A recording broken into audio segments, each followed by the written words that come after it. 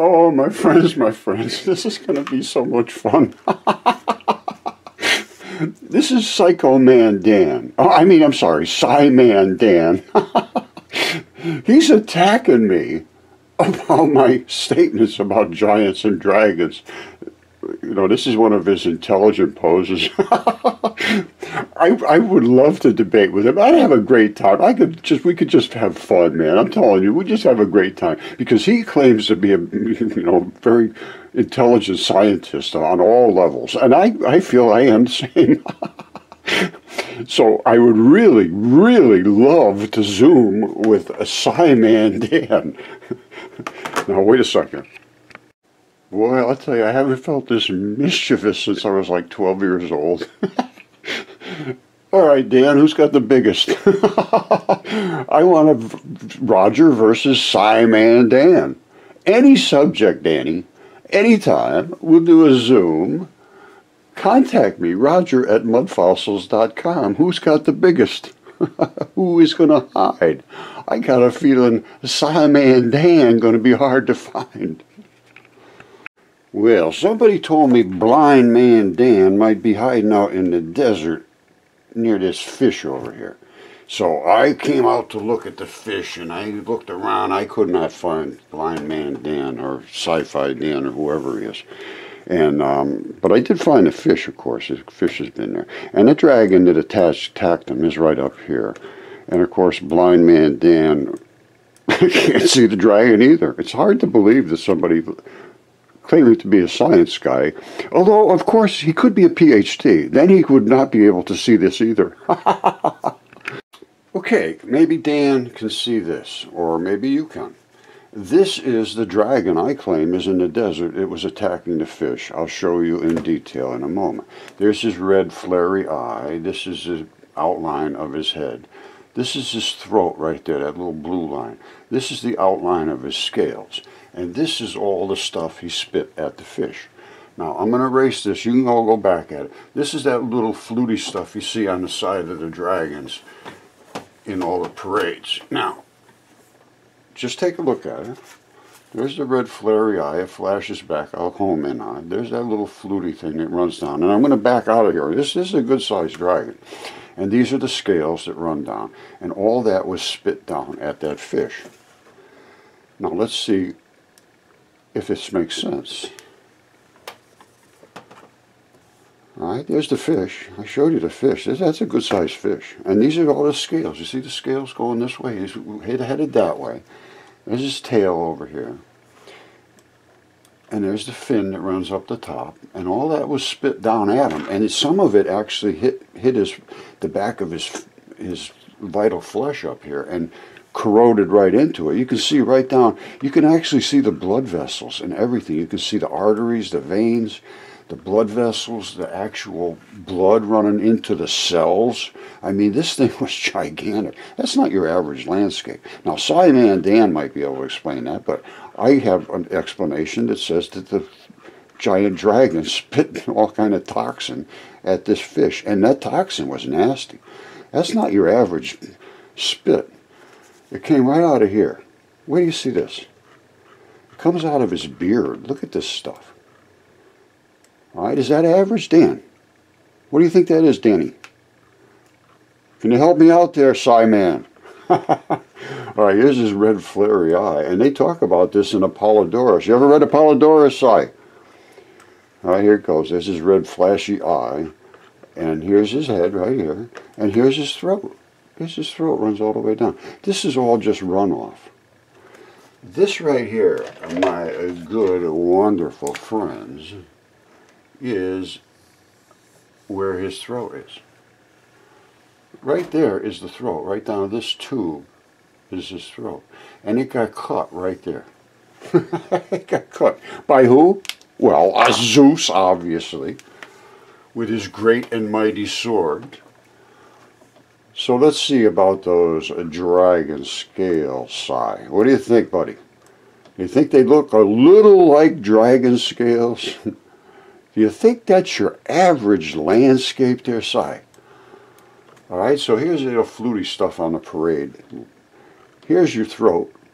where it eats people and giant things. I don't know what they ate. That's the thing. I don't have the answers for a lot of this stuff, but I am a material scientist. I'm showing you material, my good friend Dan.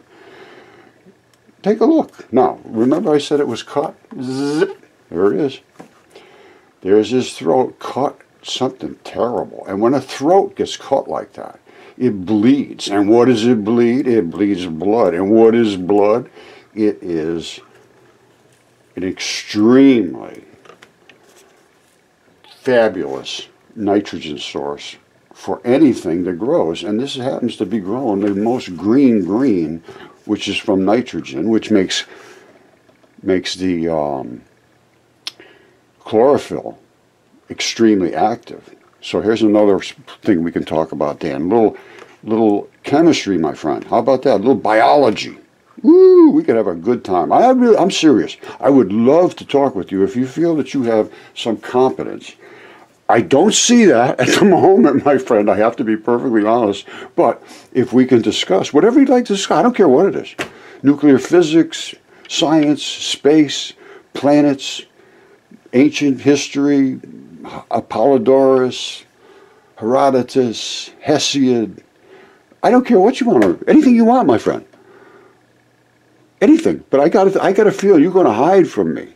And then that will prove who is competent and who is a fraud. Now, we'll find out who is who. Because I'm going to tell you, I'll stand up to anybody. And you are no problem for me, my friend.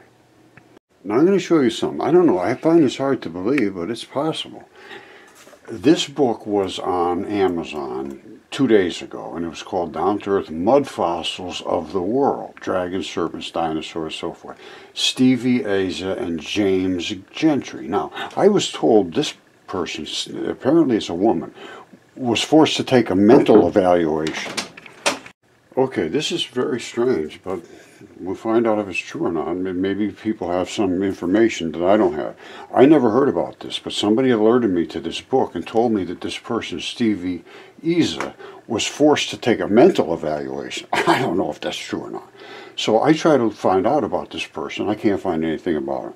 It's a woman, apparently. So I can't find anything. So I went after this guy, James Gentry, to see if I could figure out who he was, and I did. Now, this was on Amazon yesterday, or 2 days ago, and it's $2.99 and so forth, and here's the whole deal about it. Well, I get a hold of, well, I didn't get a hold of him, I emailed him to say, I'd like to talk to you about the mud fossils and about this Stevie Asa. And I go back today, which was the next day, and it's gone. They took it down. And I haven't heard from him either, so I don't know. You know, I would like to discuss it with SciManDan or any of these people that are talking about giving mental evaluations to people for believing evidence. I'm showing evidence. So this is a problem. The academics can totally ignore this and then arrogantly, just like he does, you know, be kind of nasty about it. And, you know, saying, how could anybody listen to this? They're idiots. And then you know that if you speak up, you're going to be considered an idiot. And that's what he has, is a bunch of idiots that respect him, but they have to say what he says and you know, and be nice to him, or otherwise they'll be idiots. It's a group mentality now. There is no search for truth anymore. It's unbelievable. I very much doubt whether I'll hear from him. And I want everybody to go to his page. It's SciManDan. Say, why don't you talk to Roger? You're mouthing off about him. Talk to him. Stand up for yourself. I'd like to see that happen. I'll be there. I guarantee you that. Well, I find this very interesting. I got a thing saying that Stevie Asa, who apparently is a woman, was ordered to take a mental test after writing this book about mud fossils. And I said, whoa, how could this be? So I tried to find out, and I can't find anything about this person other than some singer, and it doesn't seem to be the right person. But James Gentry, who's a co-author, I saw his name on here, and they're showing the book, and it's for sale for $2.99. So I contact James Gentry, asking, can I get involved and we can get together and talk about this and so forth. I sent him a whole detailed thing about it, and he's PhD from Harvard, and he's been at the University of Virginia and George Mason, and he's an assistant professor of religious studies at Stanford Religious Studies School of Humanities and Science. Now, if she got intimidated and was forced to take a mental test, I don't know who she is, and I don't know if that's true or not, but that's what somebody sent me. So I looked up, can they make you take a test? And apparently they can in Ohio. Now, I find this hard to believe, but that's what I got.